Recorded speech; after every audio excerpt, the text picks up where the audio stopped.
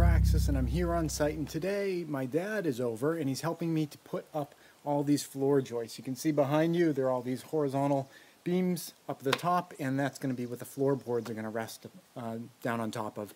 The way that this structure is being put up in a post and beam style, all those are going to be exposed, so you're going to see the nice beams going across the ceiling. I like that look. You know, some people like to kind of cover that stuff up. I like seeing that kind of exposed sort of surface.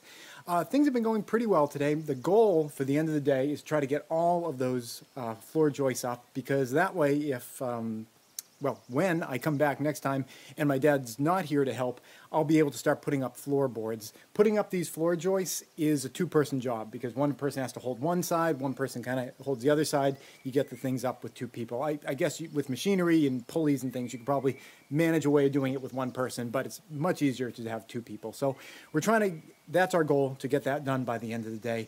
The only thing that's been a bit of a challenge has been kind of the theoretical idea of, you know, what, you know, boards are, like, you know, they're straight dimensional pieces of lumber, and then like the reality of what, you know, the lumber actually is.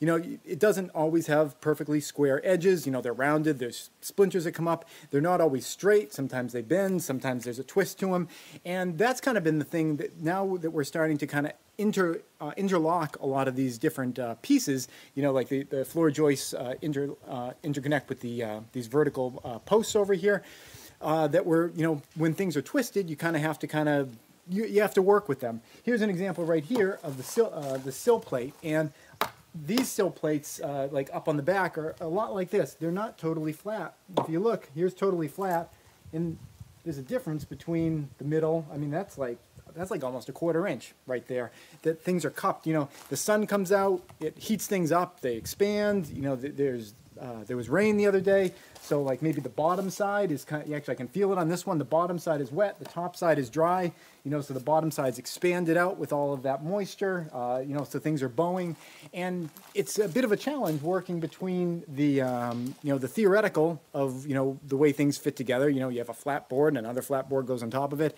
but then when you get into the real world where that's not necessarily a flat board, it's kind of cupped, that's been a little bit challenging, where we had to kind of like, you know, nail in one side of something and then kind of pull it down and pull something flat. You know, we've been using ratchet straps. You can see some ratchet straps hanging down over here to kind of twist things and get them into straight, and then you're nailing it in. If you ever approach a project like this and, you know, you jump into it and you don't anticipate the idea that, you know, lumber's not always straight, it can be very, very frustrating. But if you understand that this is just part of the process, things aren't always straight, and you have to have techniques for kind of bending them back into shape, then, you know, you won't feel so depressed when you're in the middle of it and everything.